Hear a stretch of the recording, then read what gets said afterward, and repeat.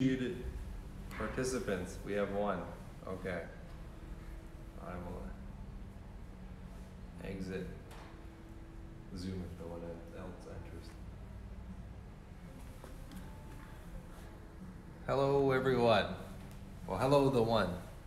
We're gonna get started in a few minutes. Let's give it 5 minutes and we'll start. We'll go through this presentation and see if there's any questions. Thoracic spine. How was your day, Rob? My day's been great. Yes. Yeah. How about your day? You know, a bit crazy. Yeah. A bit crazy, to be honest, but it's crazy good, I guess. There's a lot of things to do now. Goes from like no work to being overwhelmed at times. That's just the way of life, I think, right? Like, it's weird. It all comes at once, and then or nothing. So it's hard to find that happy medium where you're busy but not too busy. Hello, Aaron. You have joined. Hi. Yeah, it's like all at once and then nothing for hours. So it's just, I wish it was spread out over the day evenly, but you can't get what you want in this life, I guess. You don't always get what you want. Wow, we got a question already. How much of a factor would you say that T-spine plays a factor in overhead mobility? Very good question. Quite a bit. We have I always look at Rob just to get the approval. You have the scapulothoracic joint, right? So you have your scapula that moves when you reach your arm up, right? So your scapula moves quite a bit. 2-to-1 ratio is what they usually say, right? So Rob's scapula here is moving upwards. Scapulothoracic means scapula on the thorax, meaning on the T-spine. So if your thoracic spine, let's say if he's kyphotic and he has a very slouched posture, now try to reach up as high as you can with the slouched posture. Doesn't happen so well. Now Rob, sit up straight. You can see you get more extension. So I think there's huge implications of this. And like we're gonna start the slides, but it's often neglected. So I think the answer to that question is a big part. What about you, Rob? Yeah, couldn't agree more. And I think it's important when you're looking at someone's shoulder mobility to take the thoracic spine into account as well, because yeah, depending on kind of their trunk angle, what might look like a very limited shoulder, might in fact be might be a back issue, yeah. Might be a back issue, yeah. Or the same thing, what seems like glenohumeral, that ball and socket, could be like a limitation of scapulothoracic as well. Yeah. Lots of things can limit that upward rotation of the scapula. And then again, you're going to get kind of that apparent shoulder limitation that can be coming from the upper back. Yeah, well, yeah, and that's why I typically give thoracic exercises to shoulder patients, vice versa, shoulder exercises for thoracic patients. And you mentioned the upper cross syndrome, so yeah, that's definitely something that is a pattern. Some people agree with it, some people don't with the syndrome. For me, it's not a diagnosis, but I think there's patterns in most people, and I agree with that Jonda upper and lower cross syndrome to a certain extent. So yeah, huge implications you have for both, the thoracic area and the shoulder. It's interesting, it's involved in everything, but I feel like there's not much time spent on it. I think a lot of people I'm just gonna shut off that heating unit. I think if people spend a lot of time on neck and back, which is very important, but the thoracic spine, like something I'm treating more and more now and getting a lot of good results with, so very important. We're gonna go to screen sharing here, and then we're gonna get, hello Shahad, we're gonna get a short presentation. Today won't be, well, I always say it won't be too long, but we'll see what happens. So the idea is to go over a bit of thoracic spine anatomy and some important facts and things like that, and spend some time on exercise. I think that's pretty important. The anatomy, again, we try not to go into crazy amounts of detail, but we'll go into enough that will make sense for everyone. And yeah, we'll kind of go from there, and people join in, we'll fill them in, I guess. So let me just lower this down. So actually maybe you don't want to see my face from up close. So, and the fan that's above us, the heating unit, will quiet down in a sec here. So I just turned it off. So we have thoracic spine rehab right here.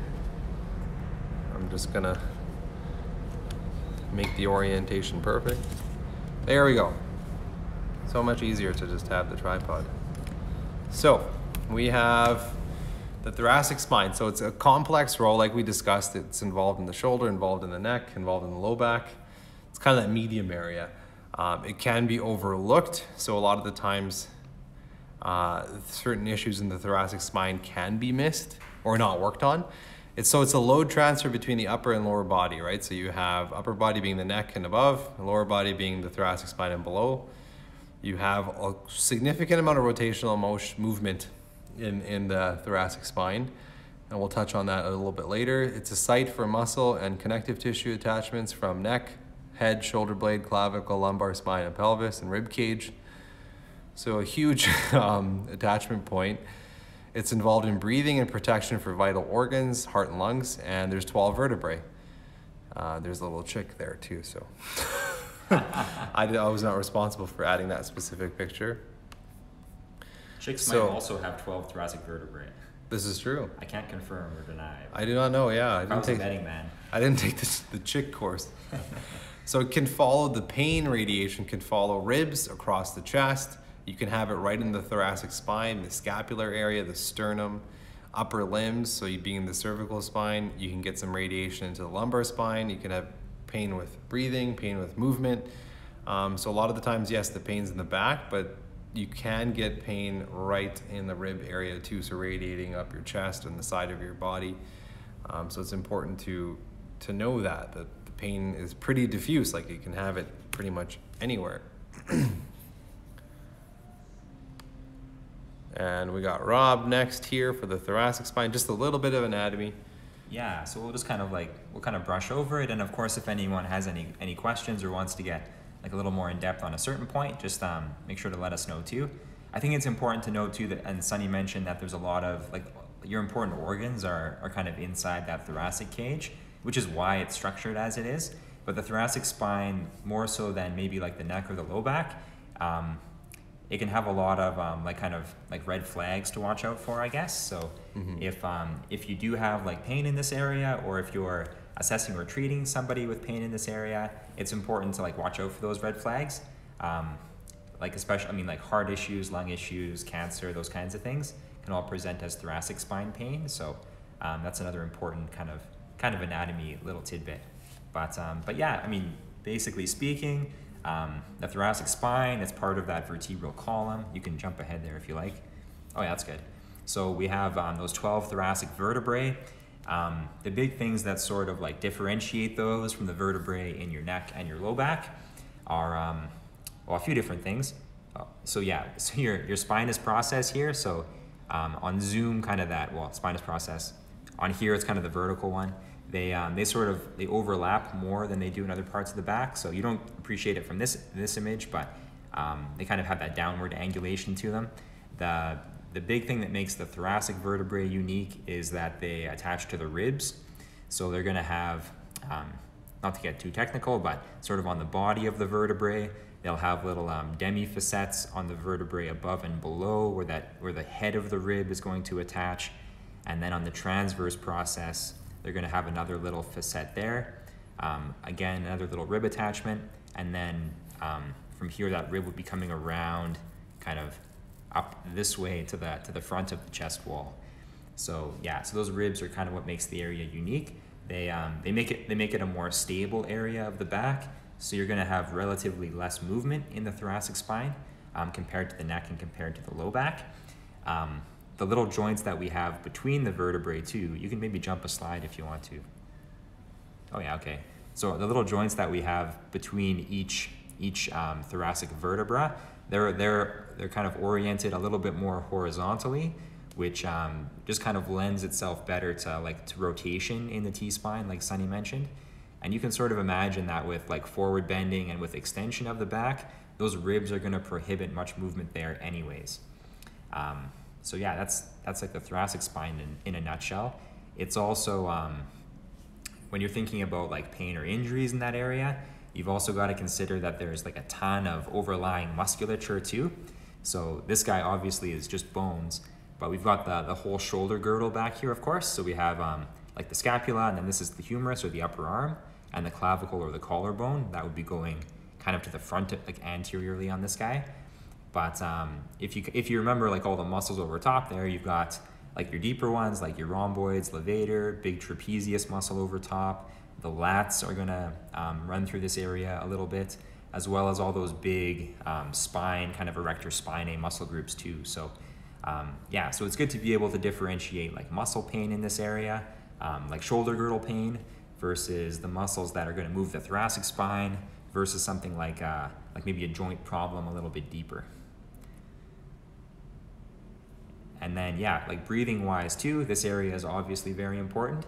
So you've also got like as well as the shoulder girdle muscles, and including some of the shoulder girdle muscles, you've got the muscles that are responsible for breathing. So this one shows like the diaphragm pretty well, kind of this like convex muscle down here, and with inspiration and expiration, that's going to kind of fill the lungs and then allow them to sort of passively empty. Yeah, so a lot of the times like thoracic issues, people are gonna get discomfort with breathing, whether it's because as you breathe in and out, those ribs are gonna rotate on the thoracic vertebrae in the back. So if you have some kind of like joint dysfunction back there, that can be provocative. You've also got muscles that are working, like both kind of your primary and your accessory breathing muscles. That can be painful. Intercostals, for example, which would be the little pink spaces between the bony ribs there, as shown from the front view. And yeah, so yeah, breathing. Very important. This is an interesting slide. So whiplash, so motor vehicle accident, you get rear-ended, for example.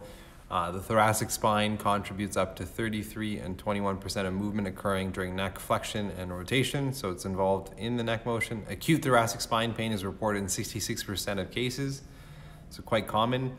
It occurs from forceful loading or eccentric contraction of posterior thoracic structures such as the traps or trapezius muscles. 23% of individuals complaining of thoracic pain 1 year post-injury. So we see a lot of motor vehicle accidents, especially here in this climate. And we work with quite a few clients, and we realize that some cases can be longer. It's one of those injuries that you can have a client for quite some time with issues with pain. So quite important to note. I mean, if you start treating the thoracic spine, maybe you could change these numbers, get people used to movement, and then get them back to full activity. Athletes, so you have this guy flying through the air, which is actually good because you got the thoracic spine involved quite a bit there. It's side bending, it's rotating. You got the scapular thoracic joint all the way above the head. So it's a critical component of athletic functional kinetic chains. It can often be overlooked in terms of specific evidence-based exercise prescriptions. So research is kind of not all over the place, but I looked at a lot of articles and they'd take like 30 different exercises and try to support those exercises. They know mobility is important, for instance, but they can't say one exercise is better than the other. So there's quite a bit of study being done on this, but no conclusive results yet for like a specific exercise program. The thoracic spine contributes to 55% of the total force and kinetic energy during a throw. So for baseball, for example, 80% of the total available trunk axial rotation is found here. And this is an interesting stat, 3 times higher shoulder and elbow, 3 times more likely higher shoulder and elbow injury in softball players with low trunk rotation mobility. So low trunk rotation mobility looks like it translates to threefold chance of having an injury. Regional interdependence, I like this word, meaning that one region depends on the other. So you could have a thoracic spine injury that affects the shoulder or vice versa. So everything's like a kinetic chain, right? So like that top point, everything functions together, and things have to work right. Especially with athletes, everything has to work correctly to perform well. So it's interesting to see that stat. Exercises, we'll spend some time on exercises today. So I'll read them out and then we'll go through them. So mobility exercise, you have thoracic extension on a foam roller, thoracic rotation, seated side flexion rotation. Motor control, we have bird dog, flexion, extension, and a quadruped motion, wood chops, which will do all those. Work capacity, so now more endurance. We have the Y lift, power wheel, and strength. We have deadlift and medicine ball throws. So we're gonna actually do all those exercises right now. Rob and I think have everything set up. We're gonna have a good workout. So we're gonna go through these exercises briefly and show you how they look like. And I'm gonna stop screen sharing with the Zoom people. And oops. What we're gonna do is let's go through these exercises. So Rob, we got thoracic extension on a foam roller, and you know, he's got it all set up. So I'm just gonna point this down here. Actually, you know what? There we go. So Rob is set up right behind me there. So thoracic extension on a foam roller, so he's raising his arms above his head. I heard a crack, I think. Me too, yeah. Couple. Did that feel good? Felt great. Good. So yes, continue. You need to, cracks are fine. If something pops and clicks, it's okay, as long as it doesn't hurt. If it cracked and he couldn't breathe, then I'd be taking him to the hospital. And then I can also demo the kind of the segmental one here too. So you could, yeah. What would you do for parameters, Rob? Like really whatever feels good, I think. Yeah. But you could aim for something like, I don't know, 10 reps at a time? Yeah. What would you do for this one? I would say so, yeah, 10 reps a minute, and just kind of go for it. With these exercises, so if you're limited in mobility, this is a good exercise. Actually, if you're limited in anything, it's good to do. I do this every other day.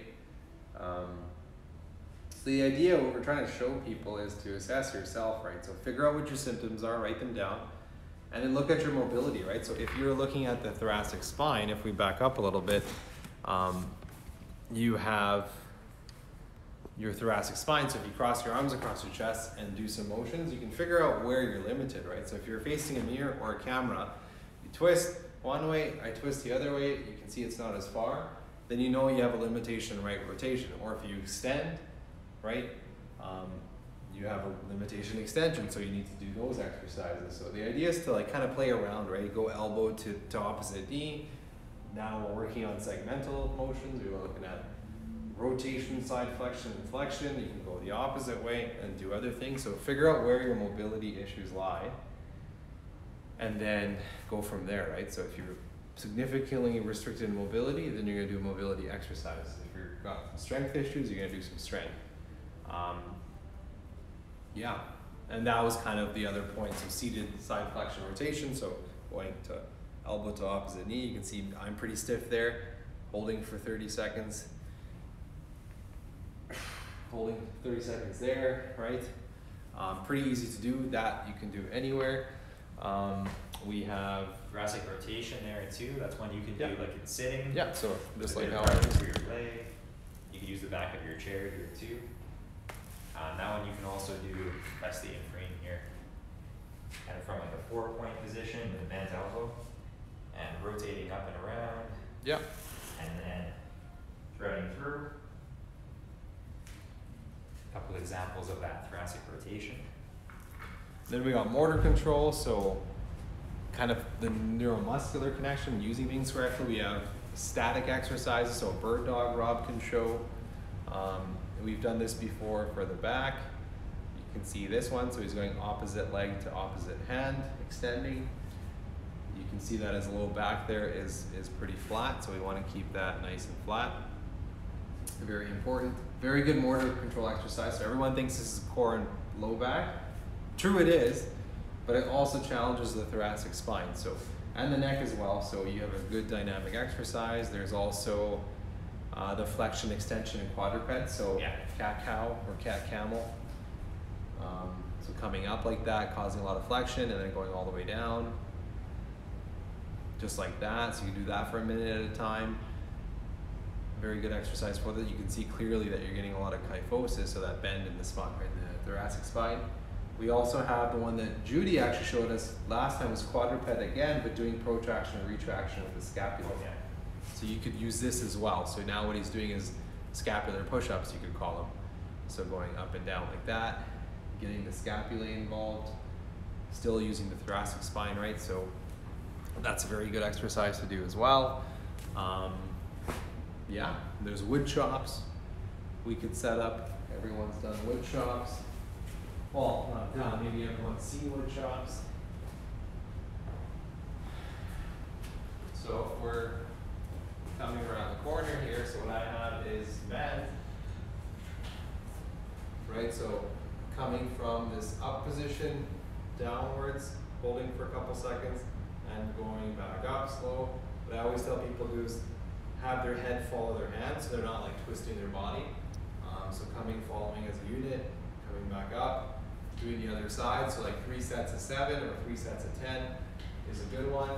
This one's really easy to change. So now you can work on different segments, right? Different muscles. Now we have waist height, twisting like this, back and forth. And then you also have going from a low position, so like upward wood chops. So coming up, that, down, up and down, just like that. Right, so that's getting into work capacity, motor control. We also got work capacity, so looking at more endurance kind of stuff. So we're obviously going to grab an exercise ball. And we're going to do some Ys on some Y lifts on the ball. So Rob's right here. There's actually a really good view. So he has his thumbs up and he's lifting his shoulders blades back and together. So same thing, 3 sets of 10 or 3 sets of 7 for this one. Getting that retraction. So we're kind of going in order of difficulty, right? So mobility we started with, that everyone should do. This strengthening stuff, we're kind of progressing. So if we look into work capacity for strength, and this is still kind of the static strength, so meaning you're keeping your spine neutral, you're not moving while doing the exercise, for example. Using an ab wheel or a barbell is a good idea. Let me just set this up. You can see that there. And then we're gonna set this up here. So you can use an ab roller. Ab roller will probably be a little bit harder than this way. For demonstration purposes, I don't have an ab wheel.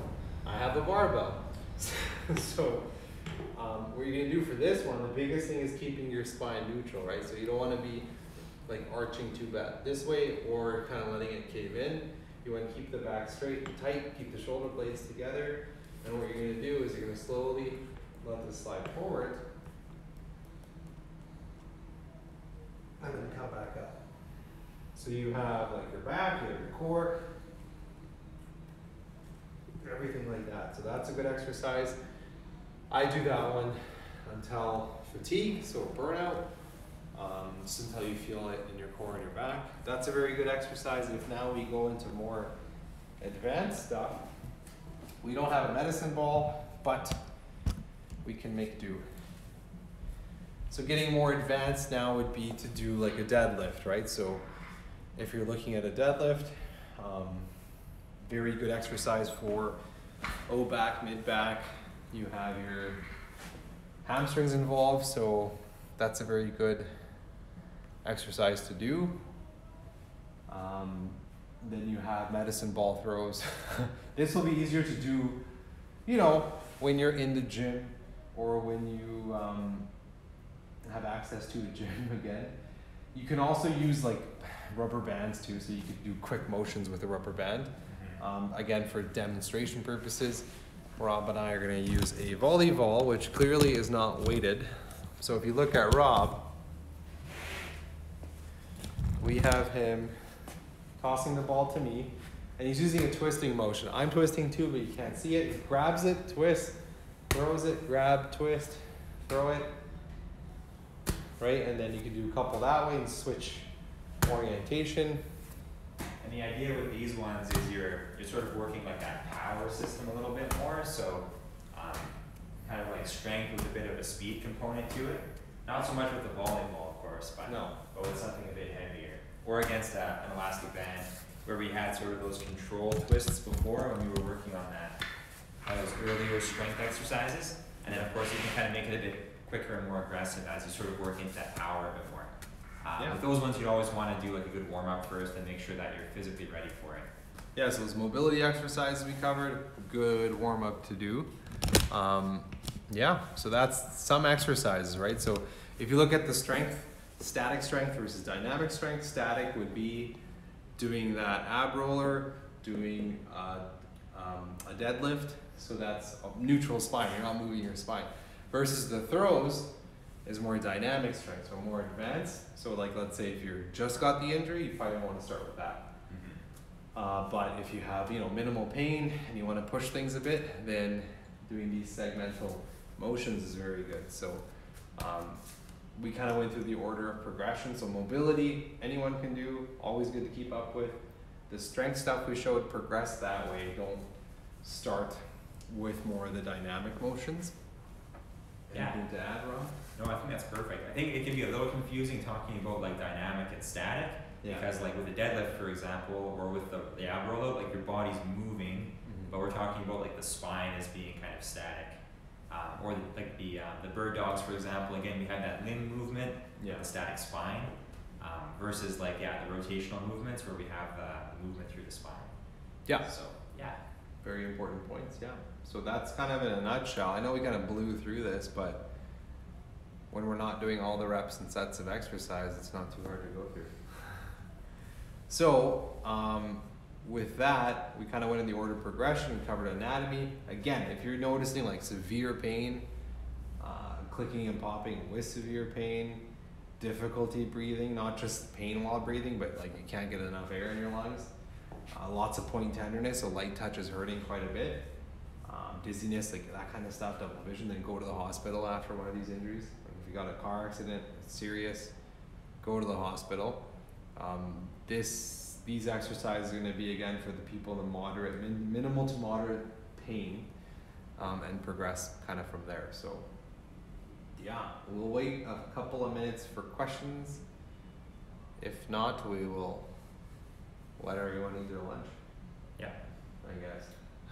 So a couple minutes for questions. And I'll make a post today about the ankle as well. Stay tuned for that. And I gotta figure out what to do for next week, for if we're gonna do like 3 days or 1 day or what's going on. Whatever you want to do. I don't know. More injuries. We need more recommendations. So, that was quick and efficient, though. Wow. That was good. Yes. Make it simple. Spent more time exercising than usual. So we'll let you guys go for now. If you have any questions, just let us know, and then I can respond. Like you can just message us on Instagram and kind of go back and forth from there. And if you want any research articles, we got plenty of research articles for everything, so let us know. Other than that, guys, you have a good long weekend. Enjoy. If you're in Alberta, the weather's going to be good. If you're not, no clue. We'll catch you guys next week, all right? See you guys later. Rob says bye. Bye.